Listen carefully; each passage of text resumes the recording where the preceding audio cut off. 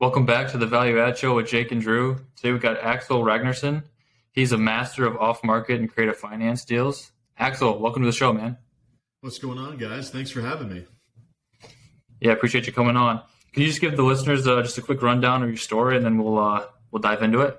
Yeah, absolutely. So the high-level Spark Notes version is basically grew up in New Hampshire.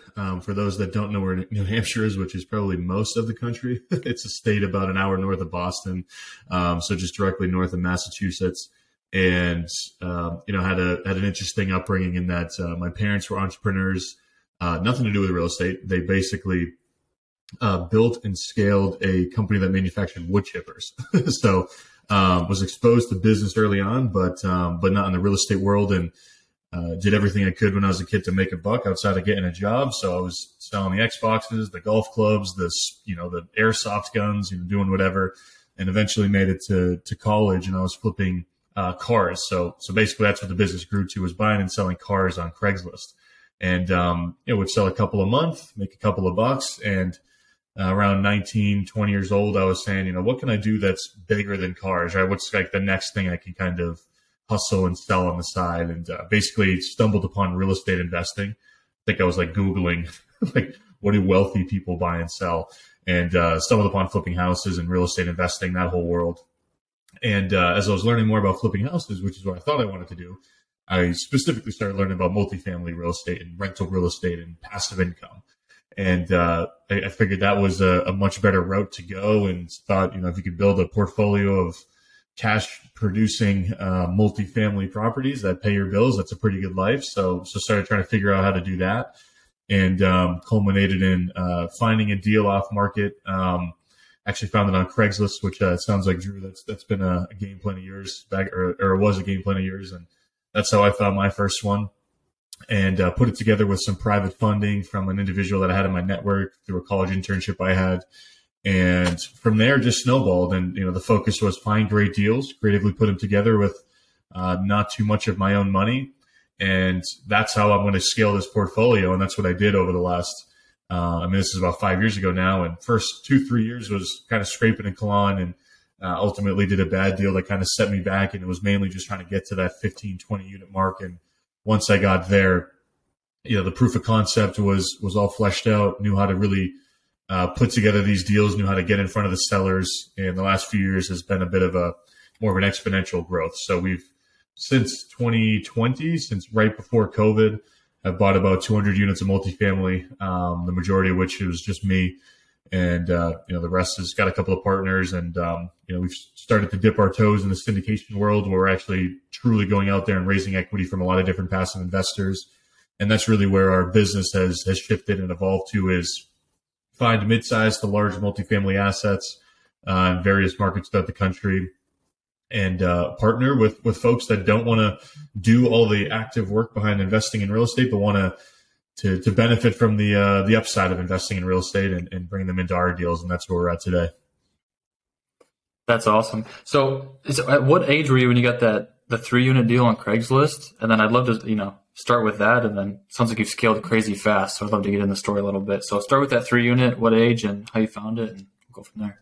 Yeah, absolutely. So I was 21 years old when I found that one. I was my junior year of college, and it was just a simple, 3-unit deal. The typical value add story that we all want to see, whether it's a small deal, big deal, whatever. And it was an owner that had owned it for 20 years.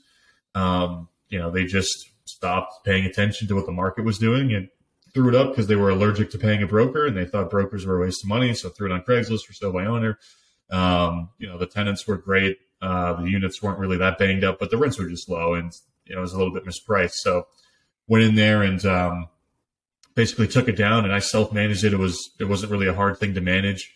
I was very, very familiar with the area. The only real hurdle was being a young, property owner, right, and having to deal with that situation with the tenants that were living there.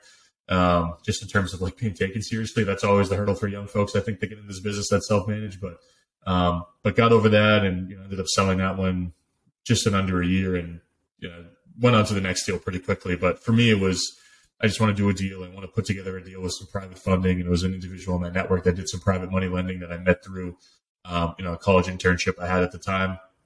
He lent me 90% loan to the purchase price. I brought the other 10%. It was everything I had pretty much at the time with, left to like $1,500 in the bank account in case the water heater broke, and we were off to the races. It was really proof of concept. It was, from a financial standpoint, didn't really make that much money on it. I screwed up a bunch of things on the buy side and the sell side, but this is how a real estate transaction works. This is how it works when you bring in a private lender, and you can go find really good deals that aren't listed with a broker. And that was really what I took away from that. That's awesome. What was so I guess what's kind of the next deal after that one, after the 3 unit? Yeah. So after that, I was like, all right, what do I got to do here to find good deals? Because the one thing that I did know early on, and I feel fortunate that I really understood this early, because I know it takes a lot of people a long time to learn this in this business. And fundamentally speaking, nothing matters outside of being really good at finding deals and being able to raise money or creatively put deals together. Everything else is secondary in importance. Operations matter. It's a huge part of the business, but it's secondary in importance to buying a great deal. And it's just fundamentally a fact. So for me, I knew that early on. So I was like, what can I do to get in front of the property owners and find good deals? So I started spending some time learning about, direct mail and cold calling. And I started doing some cold emailing to owners, and I didn't really have a system. I was mainly just throwing crap against the wall and trying to see what stuck. But after enough trial and error, eventually somebody calls you up and wants to sell. And I found a 2-unit deal that had a fully finished basement, walkout basement that was basically a 3rd unit. And the guy wanted the price of what it was if it was a 2-unit. I knew that it was a very easy property to turn into a 3-unit.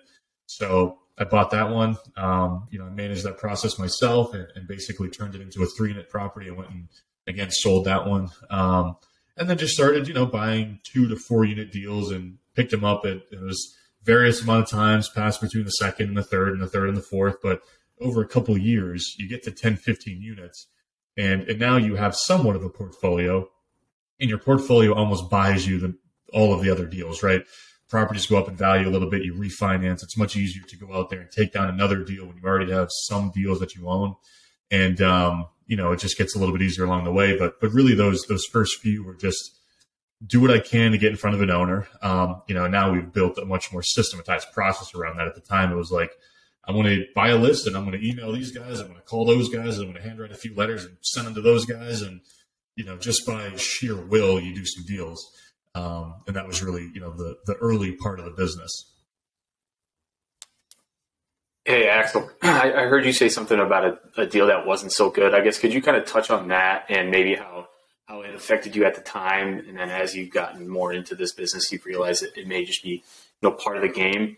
And also, as we grow and you've gotten to a bigger size, the buy side is extremely important. And, one deal can really set you back depending on how big of a deal it is or how early it is in your career. I dealt with some of that as well. And there were times where I was just like, man, this probably isn't the business for me. I don't know how I'm going to get through this. And so I think a lot of people can take, a lot out of those stories and kind of what happened and how you got through it at the time. Mm-hmm. Yeah, absolutely. So I was about a year in. I probably had like 8 units, 10 units, something like that. I can't remember at the time exactly now. And I was going to auctions for all multifamily properties in the area. This is like 2017 or so. And 2018 maybe. But long story short, I went and found a deal at a foreclosure auction. It was in a beautiful neighborhood, great neighborhood, close to University of New Hampshire, which is where I went to college. And it was a duplex, and it was pretty much a total gut job rehab, right? It was like there was mold everywhere. It's like, you got to take all the walls out. You got to do a mold remediation. And then we're basically going to put this thing back together. And in hindsight, I bought it at the right price. I actually paid the right number for it. But I was completely out of my league as it relates to the construction management process. I was using the same contractor to do the work, and it was a high-end finish. It was a high-end remodel. I was using the same contractor to do that work that was doing low-grade unit turns in some rental buildings, and just the skill set doesn't translate there. So I ended up going through him. It took me way too long to fire him. I got taken for a ride along the way. He had me. He knew me. I was a young guy. I was naive, and he had a sucker on the hook, and I got taken for a ride there. The second contractor I hired, same story. And long story short, it should have been a 9-month project, was an 18-month project. Lost just a ton of money. I mean, it was like a multiple 5-figure loss, nearly 6 figures. And, And it was the most stressful point I've ever had in the business. I had to sell a couple of properties to get out of that one. So I basically spent 18 months sending my portfolio backwards in terms of the growth of it. And I mean, an immense learning experience. I've never had a deal like that again since then. And I like to think I won't have something that's that experience or that type of experience again. And it was just, I was completely out of my league as it related to the intense nature of that project. And, what I say to a lot of people that get in this business is so much, especially if you're young, especially if you're like early 20s or mid 20s, or you don't really understand the process. You haven't really developed some street smarts in business, just in a very high level capacity, is like so much of just growing early on is just not getting screwed and not getting sent backwards, right? So much is like, don't get taken for a ride by the contractor, or don't hire the wrong agent that sells it at a lower price, or don't work with a loan broker that tells you he's going to deliver on a loan. And then you're 4 weeks into your contract period, and then he finds out that, he placed you with the wrong lender, and now you're set back and you got 2 weeks to close. You don't have a lender, right? Basically, you just have to work with really, really good people that are going to prevent you from hurting yourself. And this is why I'm such a huge proponent of property management. And this is something I talk about on like my podcast. And, once you get to a size, you have to use property management, in my opinion, or at least vertically integrate it and hire someone internally to help you with it. But like if I just had a property management company on that deal to help manage that process, because my exit strategy was to rent that, right? And I had someone to just at least help me to work with the right people to help me manage that project. And I made a bunch of other construction mistakes on my other projects too. I mean, I think that's kind of the big variable early on for a lot of folks, is they get screwed on construction. But you just need people around you that have gone through it that can tell you, no, don't. This is not the guy to hire, and this is why. Because if you don't have that, you have no knowledge base to draw off of to prevent you from making those decisions. And that's the fastest way to zero. And once you go to zero, it's immensely hard to come back up. And granted, I didn't go to zero. That, it wasn't truly a game ending mistake. And, I look back 5 years later now, and it was an amazing learning experience, and it all worked out, right? I mean, it typically does if you have enough drive and you stay in the game long enough. But, I just think that that's the huge part about that, is if you don't know what you have to be honest with yourself. Like, are you overstepping your experience, and what are the consequences of screwing up at the level that you're entering? For me, it was a $135,000 renovation project. Like, the biggest I'd done up to that point was like 25, 30,000. Like, okay, there's just way more here that I don't know. And a 20% swing in either direction is a really consequential amount of money. So I should go work with somebody else. So that was really the learning experience and the mistake that I made there. But, hey, it's all a seminar, right? That's how we tell ourselves that it's all worth it. Yeah, for sure. And can you kind of transitioning here, getting into how you're finding these deals? I know that's the hardest part of the business, as you said, and you said a lot of your marketing is going direct to these sellers. Could you kind of touch on what your process is and how you find these sellers, and process of actually getting them from the start, where you just start communicating with them, to actually closing? Because I know that can be, it can be 3 months or it can be 3 years. And so the follow-up process and going through that. Exactly. No, that's a great question. And I think a few years into the business, I really embraced, I need to systematize this whole process, because what I'm doing now, it gets results, but it could get better results. And it's incredibly stressful and challenging to oversee just the, every couple of months I do a flurry of activity, and then there's no actual pipeline that's managed as a result of it. So basically what I did was I said, I'm going to do two things really well.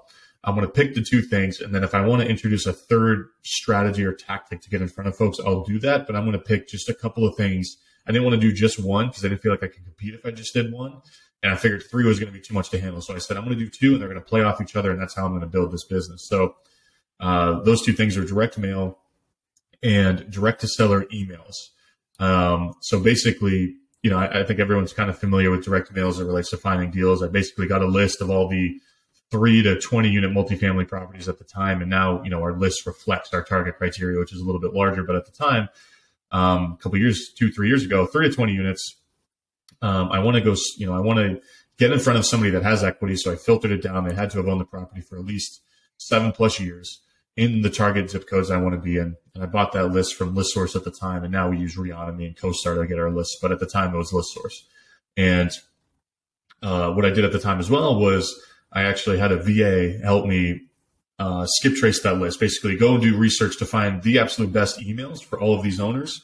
And if it's owned by an LLC, go find who the owner is, go look up the LLC, find the individual behind it, and actually go find that person's best email as well. Go scrape LinkedIn, Facebook, Google their name with the town that they live in, see if you can find some kind of a, their team page on their company website or something like that, or do whatever you can to find an email. And then I'm going to just do a traditional skip trace with any number of service providers out there. And if I see any overlap with the emails, those are going to be the ones that I hit. And basically what I did was I sent mail to the whole list, pretty traditional mail piece. I used, at the time, I believe it was just yellow letters. I think I'm spacing on the name, but it was yellow letters at the time. So a very traditional mail piece, and sent it out on the 1st. And then I would follow up with an email on the 10th, knowing that they had gotten the mail by that point.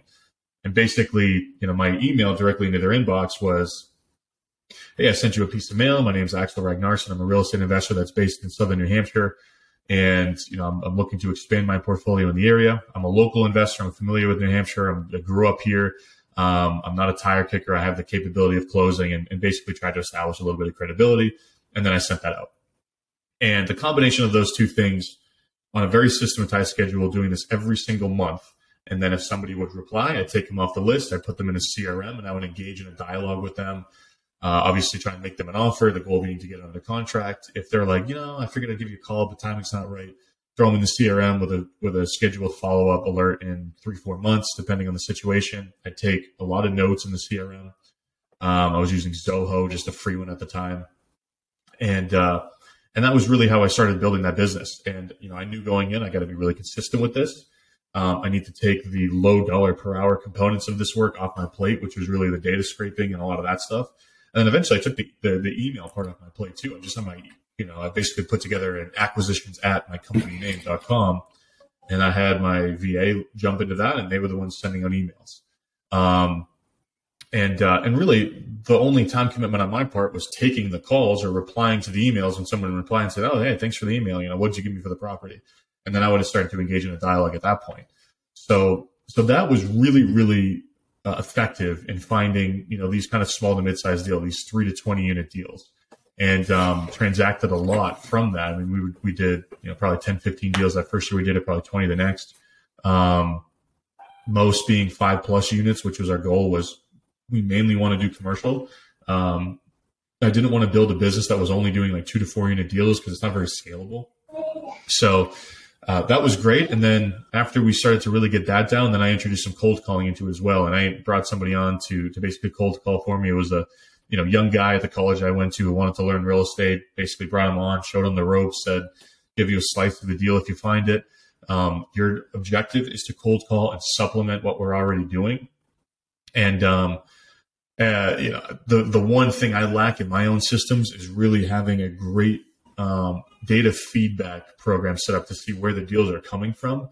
However, just from anecdotal experience and understanding where I knew they come from, email was really a great source for us, because everybody's getting direct email, but not a lot of people are taking the time to really find the best email for the person behind that, and actually going that route as well. And I really started to get personalized with it too. If we had like a lead that we really, really wanted to contact, I would like film a video. Like I would talk into a video, and then I would attach that to the email and send that to build some one-to-one personalization there. And every once in a while, we'd get out of our process if we really wanted to get on the phone with someone or really wanted to speak with an owner. Maybe they hit all of our metrics, right? Perfect unit count, perfect zip code, perfect location, perfect attributes of the physical asset itself. Then we'd step out of our process and really try and get in touch with those people. But from a high level perspective, that was our process, and we still do a version of that. We've just changed our target criteria, and we've introduced cold calling in the last year, which has been decent. It's not like it's really driven a ton of business for us, but it just helps support the other stuff we're doing. That's awesome. So, like, I know you guys just got into is it Lakeland? Lakeland, Florida. Yeah, we bought a couple of deals there last year. That's awesome. So, I guess it sounds like now when you first identify a market, because obviously, you had a few hundred units in New Hampshire and Boston, all over the place. So you identify something in Lakeland, do you buy a list right away, then have a VA kind of scrub the data? Are you still doing the same thing, mail on the 1st, email on the 10th, and have someone cold calling for you when you're, entering into a new market? The process in terms of when we contact the folks and the method in which we contact them is pretty much the same. However, now we get data from CoStar. We have a CoStar subscription.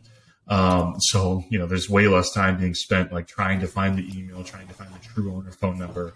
That's luckily CoStar provides a lot of that data and it's pretty accurate, which is helpful. So that process has been simplified quite significantly.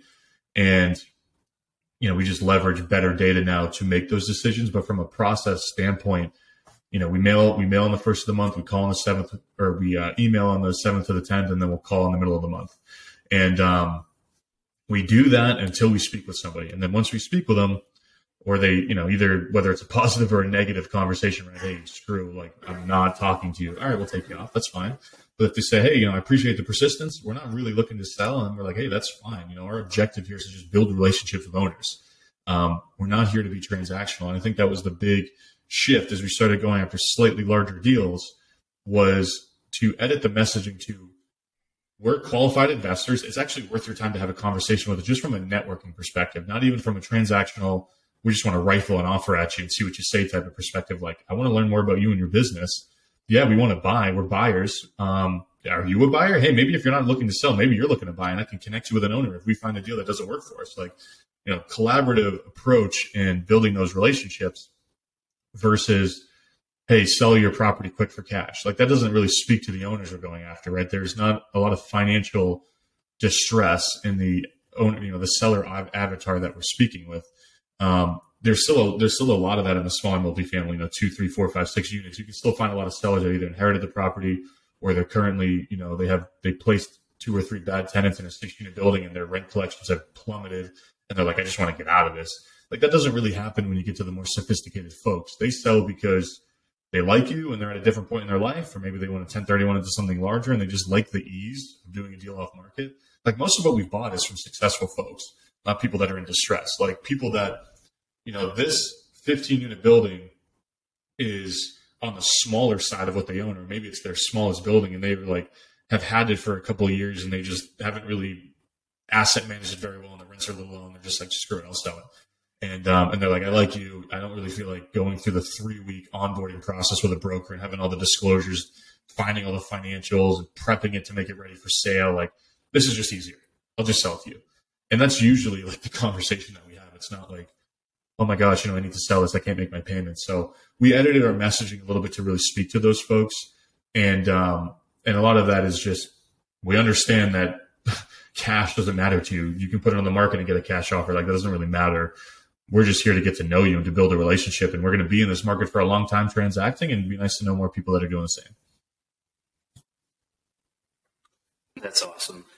And when you start reaching out to these owners, I know you do a lot of creative financing through, owner financing or other types like that. I guess, when do you start that conversation with them, and kind of what's your process on getting them to the table to do some sort of owner financing?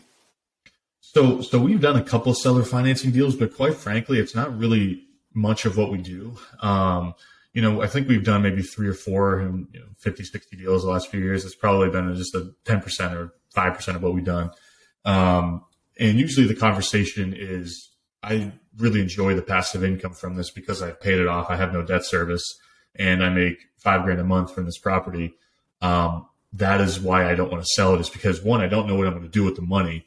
And 2, this is helping to support my lifestyle. If it's like an older owner that is, maybe on a more fixed income and this is maybe their last property and this is kind of what's funding their lifestyle. And, even me, I'm a seller, right? Often every once in a while I'm a seller, I should say. My biggest hurdle is I don't know what to do with the money when I want to sell. Like, go do a 1031, but for a lot of folks, it's not really an option because they're not going to put in the time to find a replacement, or they just have no interest in replacing it with the property. So usually that's how we arrive at that structure, and then we'll tailor seller financing terms. Obviously, they still need to make sense from a financial perspective and be advantageous to our situation, but we'll try and marry it to what their income is from the property. So if it's, if the rents are a little bit low and it's, maybe a C-class property, they're probably taking home half of what their top line rent is. So that's usually, we'll back into, all right, 3% interest only over a couple of years, that's going to get you what you need. And sellers like that. Now, oftentimes we just don't end up doing it because I feel disingenuous sometimes doing this with a seller. and promising them some kind of consistent stream of income over a long period of time. Where in reality, we're refinancing in 6, 9, 12 months, right? You're going to get your lump sum like sooner than later. And our whole game is we got to get in below market. We got to add value. We got to take our money out. I don't really buy with stabilized financing ever. We usually always buy with bridge debt, something that's a shorter term, maybe 18, 24 months where you get in there, we add some value, we increase the NOI, and then we're taking that lender out. So seller financing doesn't really move the needle that much as it relates to helping us get deals done. But it does solve a seller's problem in the short term. And maybe they, we're upfront. We're like, hey, we're probably going to take you out in 9 to 12 months. But they're like, all right, now I can spend 9 months figuring out what I'm going to do with the money, right? Instead of 2 months in our contract period. So usually what we do is bridge debt. The highest LTV we can get. Rate is important, but it's less significant for us because we're usually buying at such a right price that if it's 7% or 7.25 or 6.75, it's all a wash, right? It's all the same. And we're not going to be in it long enough for that to really sting. But if we can go from 80% loan to cost to 90% loan to cost, we're going to do that. And then for the deals that are smaller, I'm going to bring my own money and maybe I'll pull some levers behind the scenes, maybe some second mortgage stuff or a big seller credit that allows me to take less to closing.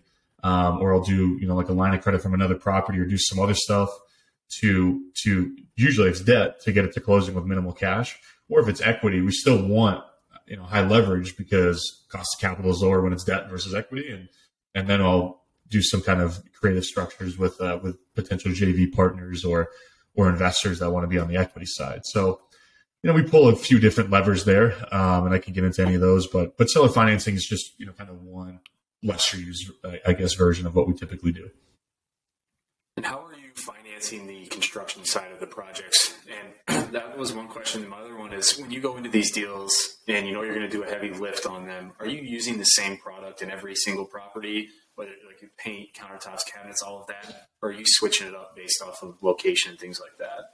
Yeah. So as for how we lend on construction, we do the traditional. We have if we're doing a loan to cost, it's 80% of purchase or 90% of purchase, and then 80% of construction or 90% of construction, and then we just draw it down as we work through the project. So just a traditional draw process. We don't really do anything too special or crazy there. Sometimes if I'm getting involved with a private lender, I'll say, hey, go 95% of the purchase. I'll fund all the construction, right? And then in the aggregate, it's like we're around the same loan to cost as you would be if you were doing a little bit less of the purchase price. And those, I'll try and structure deals like that. If it's like a smaller construction budget, I'll just fund it myself or we'll raise the equity to fund it. But we don't really do anything too crazy there. And as far as what we do on the construction side, if it's in a market in a few zip codes and it's roughly the same tenant class or same end user, right, and resident, we pretty much do the same thing across the board just for simplicity's sake. I saw a post on Instagram the other day that was like, I forget what it said exactly, but it was nobody loves the colors light gray and white more than a value add multifamily investor. And it's like, that's just literally what we do. Just the light gray LVP. We do the white cabinets. We do some kind of a light gray premium laminate or granite, get the brushed nickel hardware on there. And then we do the same light fixtures that most people do. And depending on the building, we'll get a little bit outside of that. If it's maybe kind of a quasi higher end area and the property itself is a little bit more unique, maybe we'll kind of lean into the historic nature of it or something like that, or we'll lean into some kind of specific attribute of that property. And maybe we'll do something like exposed wood shelving in the kitchen or something like that instead of a couple of upper cabinets. And maybe we'll get a little bit outside of what we normally do, but the staples are all pretty much the same. We get the contractor grade white cabinets, we get the same countertops, same light fixtures, same vanities typically.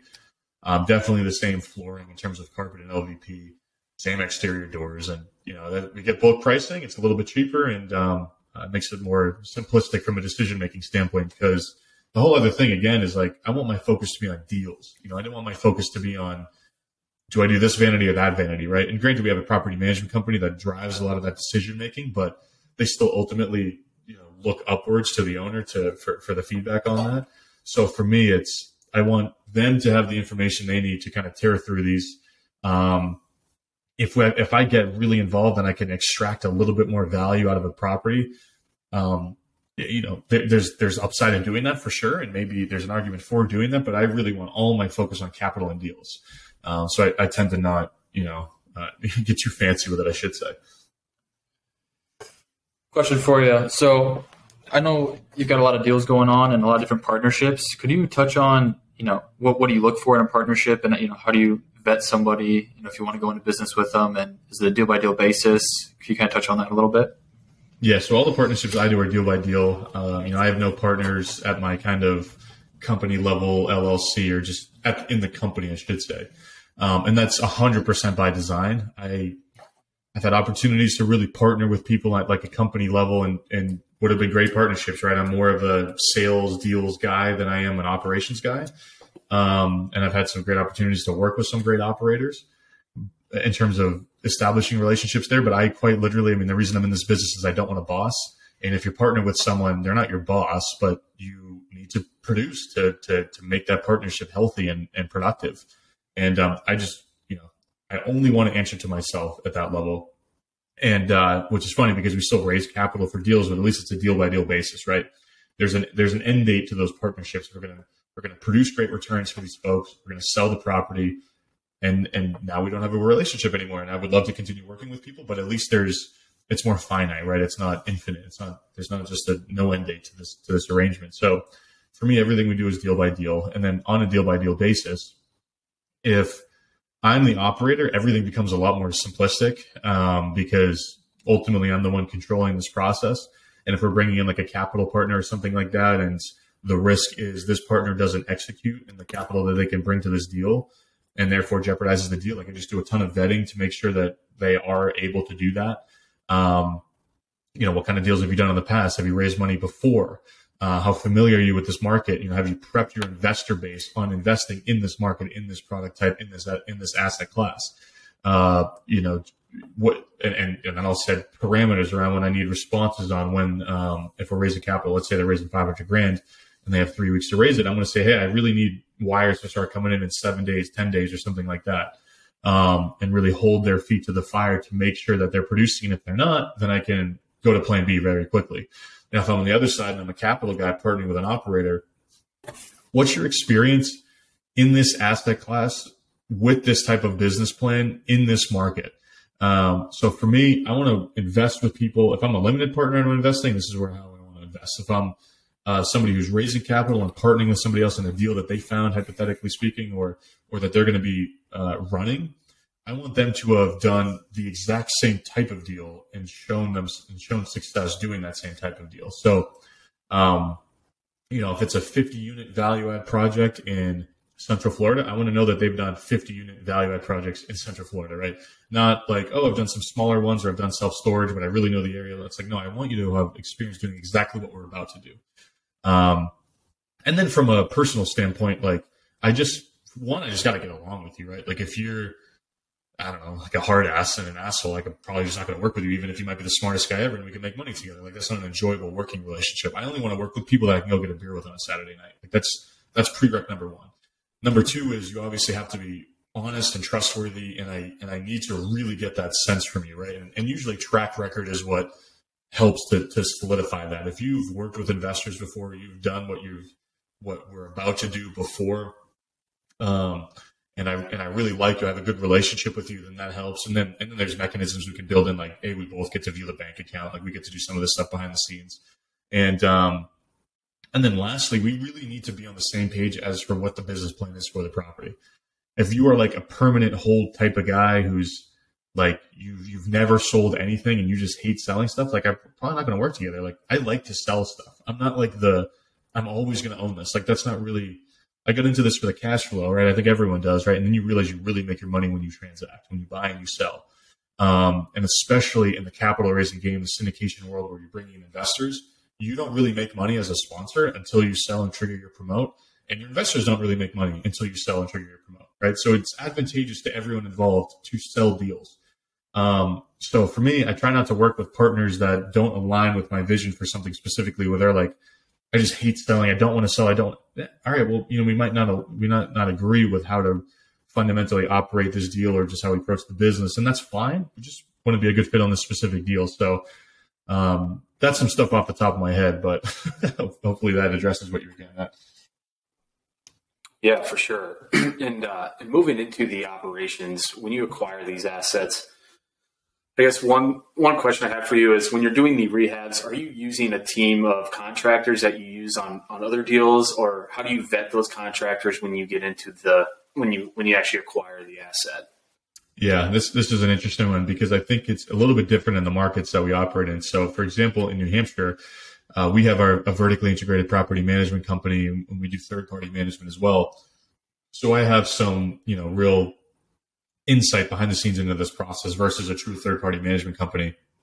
And for example, we have a number of maintenance guys on staff, like on payroll, some with varying levels of experience and ability. So some they're true maintenance guys. They'll go on the toilet calls, right? And then some of the other guys are like, they can do light to moderate turns. So we handle a lot of the simplistic renovations in-house, in New Hampshire specifically. And this also just happens to be an attribute to a lot of the third-party management companies we work with in the other markets, which is Central Florida and Indianapolis. They have their in-house crews that can do paint flooring, paint the cabinets. But if we're talking, we're ripping cabinets off the wall, we're doing countertops, we're doing anything that requires a permit. If we're moving plumbing or electrical, if we're doing stuff that's a little bit more intensive, then we'll contract out to a GC and we'll project manage the GC. So we have, internally in our own management company, and this is a vetting question I ask other management companies, like, what is your vetting process look like for your vendors? And, on your vendor list, specifically as it relates to GCs, because they're the ones that are getting paid the most. Like, have you worked with all of them? Have they all produced? Have they all delivered on timeline? Are you regularly adding new people to that list? How often does that list get cycled? When you hire a GC for a client's project, and it goes sideways, who's paying for that situation? And so in-house, we have 3 or 4 great GCs that can handle volume, and we contract to them. And I mean, these are all people that we've done like probably 7 figures worth of business with at this point. So it's like we really have a good relationship, and there is real clarity there. And we're very, very diligent on onboarding a new vendor, right? It's not like we'll go out there, we'll look at a job you've worked on. We'll if you got a website, great, we'll get you on our vendor list. It's like once you make it onto our vendor list, you have a clear pathway to a shitload of business. So we're going to spend a ton of time making ourselves feel comfortable because we're putting our reputation on the line by contracting for our other partners as well as, just in addition to our own internal deals. And this is just kind of a high level conversation I have with our third party management firms in the other states that we buy in. But I mean, that's typically how we handle it. It's like the light stuff is in-house typically on the PM side, and then they bill it back to us as owners. And then the heavy stuff, they'll get out to their vendor list with any number of folks that they've really worked with and developed a relationship with. Yeah, that makes a lot of sense. I'd love to touch on your podcast. So anybody who doesn't know, Multifamily Wealth Podcast, you actually given me and Drew a lot of inspiration to start our own podcast. So I'd really love to touch on, why you started a podcast and kind of the implications of having that, have been able to raise money, I guess. Yeah, get into that a little bit. Well, first of all, I appreciate you guys listening to it. I mean, it's always good to know people are getting value, right? It's hard to know as a podcast. So I'm guessing you guys are in the same boat. Like, people are listening to it and care, right? So I appreciate that. As for why I started it, there was really no clear path to either monetizing it or gaining value from it or benefiting from it. I really just started it because I had a little bit of time as I was growing the business, and I just wanted a platform to share what I was learning. And I also wanted to just network with people that were in the business. And, there's no better way to get on the phone with someone than say, hey, get on here, we'll record it, and I'll distribute your message out to folks. And this is a great way to meet people, right? And I think, we're meeting now because of a podcast, essentially. Maybe, we would have chatted in other ways, but this is definitely a great facilitator for this. So that was really the objective when I started it. I've never run ads on it. I've never monetized it. I've been offered, and the money's not enough to really move the needle. So I'm like, honestly, it's just more headache to even manage that process from a production standpoint than it is to even do it. And only really now am I starting to get a little bit more intentional about building in some calls to action. And it's been because we've been raising money. So I did probably the first 50, 60 episodes of the podcast, first year and a half or, year and change, I should say, of running the podcast with literally no calls to action other than check out my Instagram account. And now it's like, hey, we're raising money for deals. We'd love to partner with you if you're a passive investor. So come and hop on our email list, which is a really low friction call to action. So it's still something that I'm working through in terms of like how to actually monetize this in an effective way. But that's really been the objective up to this point. And the other reason that I wanted to start it too was I didn't really enjoy listening to a lot of real estate podcasts, and I didn't really find I was getting a lot of value out of real estate podcasts outside of going from like the 0 to the 25 units, which is go listen to Bigger Pockets. That's the perfect podcast and roadmap to getting from 0 to traction in your business. And then once you get there, a lot of that content is very repetitive and redundant, and it's not very actionable. So for me, I wanted to record a podcast that spoke to people that were in the business, had traction, then wanted to scale. And that's really what we talk about is, I just finished recording an episode today where it's like, exactly what is your process for direct to seller acquisitions? And I had somebody on, his name is Ryan. Shout out Ryan. He's a great investor. He's bought 150 units in the last couple of years going direct to seller. And we just literally broke down his entire business. And then we started talking like, how are you going to hire to take this off your plate? How do you scale this? What's next? What are your biggest challenges from a personnel standpoint? And I don't find you get those deep conversations on a lot of podcasts. So that was really my goal. And people listen to it great. For me, it's just a labor of love. I really don't see much of a benefit from it right now. And I'm sure over time I will if I really get focused on including some kind of call to action. But it was just, I enjoy talking to people. I think that's really what it was. Love it. What's next for Axel? What are the goals next, 3 to 5 years? Where do you see yourself going? Yeah. Your guess is as good as mine, man. I'm not a great goal guy. I just try and do deals and it'll all take care of itself. But, I think the big high level goal for me over the next 3 years is work with 1,000 passive investors. The amount of investors that come into our network is directly proportionate to how quickly our business grows. Like that's our constraint in our business. We've identified the constraint. It's capital. Deals are not the constraint. Like we can do our own deals. I can partner with other investors that are taking down larger deals, and we can partner with them from a capital raise perspective. And I really see that being where the business goes. And the only truly scalable component of a real estate business, true in that it's the same exact amount of inputs to get outsized outputs and results, is the capital raising process, in my opinion.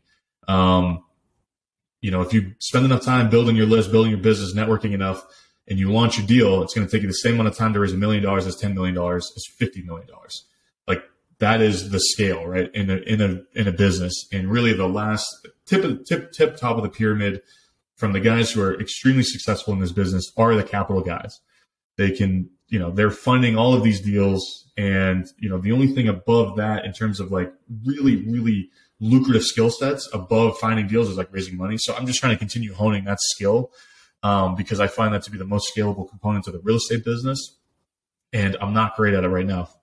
Self-admittedly, I'm a deal guy. I like to find deals. Secondary and skill set to that is operations, because I know how to create value. I'm really good at that. So for me, I guess I'm being long-winded, right? I think the short answer to your question is I'd love to further develop that side of the business, further connect with people that want to invest because we're great at what we do. I just have a harder time getting in front of those folks. And, if in 3 to 5 years we got 1,000 people on our investor list that are regularly participating in our deals, I think that's a really killer business. And I think we would have impacted a lot of lives too. A lot of people's lives that otherwise don't have access to this stuff or don't know about this stuff, right? And that's the whole other mission-driven component of what we do. But that's it, man. I think just keep growing it, and that's maybe the metric that I'm shooting for. That's awesome. I'm also curious, do you have any interest in going into other asset classes, whether it be industrial, self-storage, office, anything like that? Yeah, I've thought about it. I've never really spent a lot of time looking, and the only time I've really seriously considered was really getting into short-term rentals, into buying vacation and this was a real personal interest, right? You're not really raising money to do that. I mean, I'm sure obviously a lot of people are, but that was mainly just it'd be fun to get into a project like that. I'm a big believer in stay in your lane and do what you know. And I'm sure I could learn self-storage. I could learn mobile home parks, and, plenty of people in real estate do and have great success with that. I just think back to me trying to do a big rehab and flip a duplex 5 years ago. And it just destroyed my business. Right. So for me, it's like, I really want to stay in my zone of expertise. And maybe as time passes, I'll make a pivot or something like that. I think if I were to do that, I would do it from a capital raise perspective. I would raise money and then partner with a killer investor within that asset class. Whatever the, Brandon Turner is like the big mobile home park guy. I think we all kind of know that who are active online. I would look for his version in any other asset class and then invest with them and learn with a true expert. But for me, like I just think about the short-term pain and trying to learn a new asset class in the short-term. Basically, the business would stall as I tried to do that. I probably wouldn't if I wanted to go do a self-storage deal, I probably wouldn't do a deal for 6-9 months. 6 to 9 months, I should say. But I can keep transacting multifamily, so I kind of want to stay in that world right now. Awesome, yeah. Axel. Seriously, man, appreciate it. Thank you for coming on today. I think you gave the listeners a ton of value. Where can people find more about you? Absolutely. No, I appreciate you guys having me. And I think the best place to learn more about what we do is if you head to our website, alignedrep.com, Aligned Real Estate Partners. You'll find, fill out a contact form, get on our email list. We're always sending out great opportunities for folks to participate in. And, if you're on the active side and you want to learn more about the business, the podcast is the Multifamily Wealth Podcast. And my Instagram is @multifamilywealth, and I'm really active on there too. So those are the big three in terms of, learning more about what we got going on. Love it. Drew, anything before we close this out? No, I'm good. Thank you for coming on. This is great. Yeah, appreciate you guys having me. Thanks again.